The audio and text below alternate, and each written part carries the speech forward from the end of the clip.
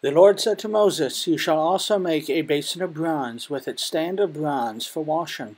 You shall put it between the tent of meeting and the altar, and you shall put water in it, with which Aaron and his sons shall wash their hands and their feet, when they go into the tent of meeting, or when they come near the altar to minister, to burn a food offering, or to the Lord. They shall wash with water, so that they may not die.